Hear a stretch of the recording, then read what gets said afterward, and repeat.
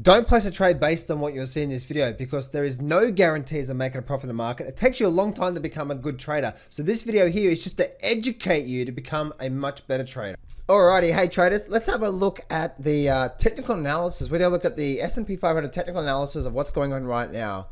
Is it the top or is there something else brewing right now? You know, and to me, top of the market or something else brewing, and I believe most of this will actually surprise a lot of people when it comes to the actual market. So let's have a look at the technical analysis only in today's video, and then and that's what we're going to look at. We're going. I can't talk today. But for you guys that were wondering, yes, I did have my fight on the weekend, and I actually won my fight as well too. So very, very, very grateful for that. So anyway, so I'm going to be looking at the all the indices of the let's get straight into it. But before we do start, guys, I am running a flash sale for you guys that are struggling with your trading right now. I'm just running a complete flash sale today. You guys enjoyed it last week, so I'm going to be running it again today. Just $7, guys. If you go to johnsflashsale.com, I'm going to be doing it for 1 or 2 days again, and I'm just going to be shutting it down. So if you guys want it, go to johnsflashsale.com. You're going to get this entire trading course to help you get started. If you're struggling or you need help trading systems and mindset, then just go to johnsflashsale.com. Move over now through to the Dow Jones. Let's have a look at here with the Dow Jones. And one of the biggest things, guys, when we're actually trading the markets is that we make things too complicated. All right, trading. It's actually not complicated to understand what's going on right now in the markets, right? If you're trying to read the charts or understand what's going on in the markets, we can apply just one simple analysis. We don't need all the amazing indicators out there that tell us what's going on. The most important thing that I've learned over my last 16 years of trading, and one of the biggest mistakes that I have made over that time, has been not listening to the markets, right? Because you can focus on the stochastics or the RSI, the MACDs, and so on and so forth. But if you're new to this world called trading, or you've only been doing it for a year or two, the most important thing to the market, right, is simple trend analysis. And I really just say that it's actually, we don't need to overcomplicate it. And so what I mean by that is this, is that as you can see on my screen, I've got volume down the bottom here, but you don't even really need volume. You could just bring up a chart that looks like this. Bring up the daily chart that looks like this. If you try and understand what's going on right now, and bring up the last, say, 6 months. Let's take everything off the screen. You don't need any trend lines. You don't need any trend lines. You don't need anything that's going on in the markets, right? Anything that you don't need the grid lines. You don't need the horizontal lines. You don't need the codes. You don't need this secret indicator or the holy grail indicator or even the moving averages. Now, yes, they can be good confirmation tools of what's going on, especially moving averages, right? Moving averages can give you the overall trend of what's happening at that time.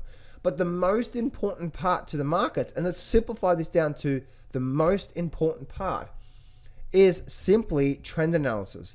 And the market is that the trend is your friend until the end, and until that friend becomes no longer your friend, right, then we don't need to worry about anything. And this is such a big thing, guys, that it's so important, right, to your trading. If you're trying to understand what's going on in the markets right now, the market goes through different phases, right? We go through bullish phases, which is an upward trend, higher highs and higher lows. You know, the trend is your friend, which starts with U and ends with P, you know, so your friend is up at that time.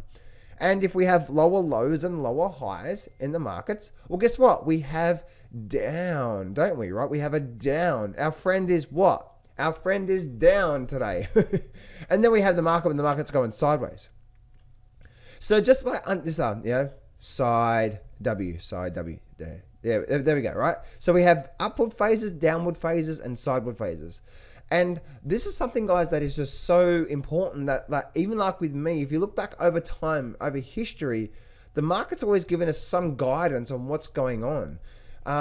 And so if we're in an upward phase through here, if we're in this sort of upward phase and we're trying to short the market, you may be lucky in capturing the top, but guess what? 9 times out of 10, the market's going to continue higher. 9 times out of 10. You're going to be right 1 time. So if you're looking to trade the markets, wouldn't it be better just to identify the trend and trade with that? And then if the market's going down, if the markets continue to step down, the market may go down, and then the market rallies through here, and you're like, oh, the market's changed, the market's turned, and suddenly it does that again on you. It's like the market's going down, so the best scenario is to trade with that trend. And again, maybe 7, 8 times out of 10, the market's going to continue, the market's likely to continue, and maybe 20, maybe 30% of the time, you may get that turning point. Make sense? But as long as we're going with the markets, and sideways, if the market's going sideways and you're trying to predict that next breakout or it's going to happen right now, it's not a good thing, right? Because the market is saying, listen, I'm still sideways right now. And until I start to do something like this, like a higher high and a higher low, and start to break out, where the buyers are coming in, where the market's now getting into an upward trend, or we break down something like this here, where the market's now saying, okay, I'm now starting a downward trend. You're now gambling here, right? You're gambling, you're hoping, you're wishing, and it's not a really good proposition.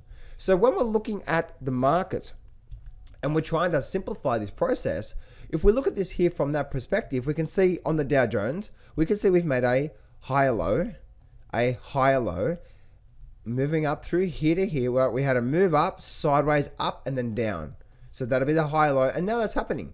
So the trend is your friend until the end, and we'll continue to make these really nice higher lows. So if you're listening to people, and it doesn't matter, guys, the market can go up a lot longer than you think. Yes, we're overvalued. Yes, the biggest debt bubble. Yes, the bubble's going to burst someday, maybe, right?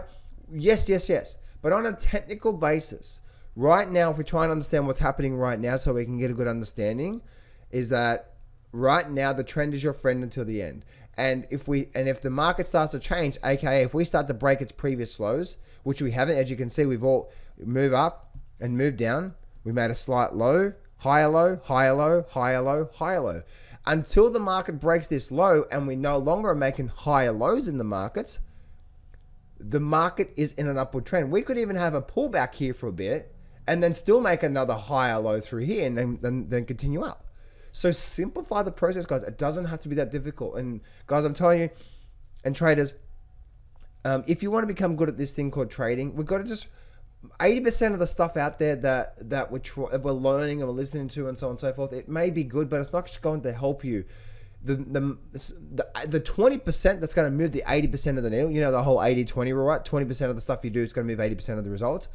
It's going to be stuff like this, and it's going to move the needle for you so much that you're going to get a really good understanding on what's going on. And this is some of the most simplest but most powerful things we can do when trading the markets. Let's look at the S&P 500 here.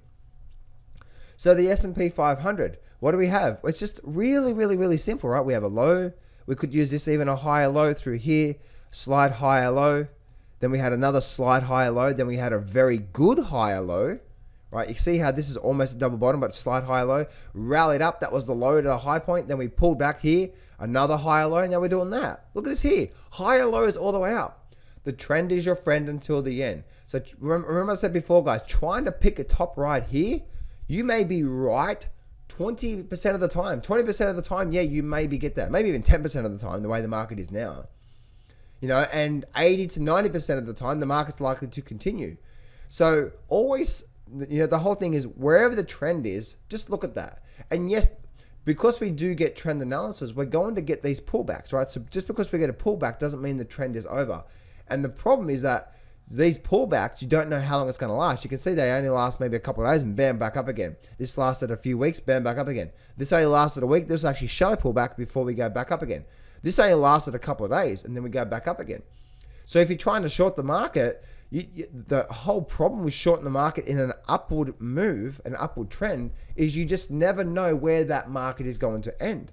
And so, I mean, that pullback, right? You could be in a pullback like, oh, this thing's going to drop, and it does start to drop for a few days, and then bam, the trend continues again, and away we go again. Looking at the Nasdaq even has continued to make really nice higher lows. Looking at this here on a recent basis, we can see we had this low point, then we had a low, rallied up, then we had this higher low, and now we're rallying back up again. So right now, until we break this major low through here, the buyers are still in control, and we're now likely to continue up. So even if the market pulls back through here, does that mean sellers are in control? Not yet, right? Because the whole trend still hasn't changed. Because we could do that, and then we can go back like that again, and we feel like, oh, look, it just made another higher low before we go back up. And now you've got low, higher low, higher low, higher low. Now, I'm not saying we're going to get a pullback through here, guys. I'm just saying if we did get a pullback, this could just be another little fake out before we go for another run again.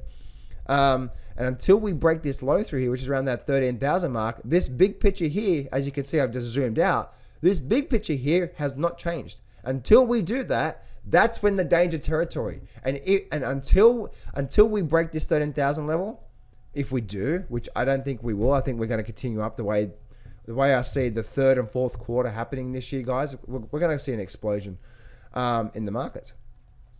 Moving over now through to the Russell. And what's happening with the Russell? Is it an upward trend? Is it a downward trend? What's going on? Actually, it's no one, right? We're not getting higher highs or higher lows. We were back here. Look at this here. Low. Then we had a higher low. Then we had a higher low. Then we had a low. Then we had a high. Then we had a double bottom. And then now we're getting this action. So who's in control of the Russell 2000? No one. So trying to predict, trying to jump, trying to capitalize on a big move while the market's doing this here, where no one's in control. We're no longer in an upward move, which is buyers in control, a downward move, which is sellers in control. We're no longer in those movements, right? And so therefore, you'd be gambling if you did start to trade this here. And also moving down to the Russell, and if you look at the Russell 3000, who's in control? Let's do back simple analysis. Low, move up, down, higher low, move up, move down, slide higher low, move up, move down, good higher low, move up, move down, move up. So as you can see, these swings through here, and you may even call that something as well too, right? That may be messy. But as you can see, these clear higher lows are still up. So apart from the Russell 2000, all these indices are up. So we cannot expect a big market crash yet. Yes, we can get a pullback, and yes, this may be a big double top and we may get pullback. But if you're trading the daily charts and you look at the daily charts, take it one day at a time. And if the market does start to form into something else, take the chart based on what it's doing today and right now. And then as the days unfold, continue to be flexible, because yes, this could be a double top, and yes, the market could do that, and we could then start a downward trend and then a big crash and blah, blah, blah.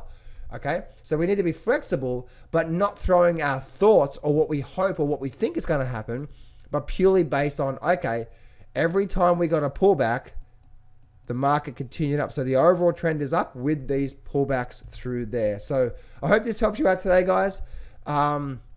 Important market update for today, and you know, it's not what you think, and it will surprise a lot of people. Also, guys, once again, make sure you go to johnsflashsale.com, because I am running that $7 flash sale. If you guys need, if you like that sort of stuff that I just taught you just then, you're gonna absolutely love the trading course. So go to johnsflashsale.com, get the $7 trading course, and I'll speak to you real soon.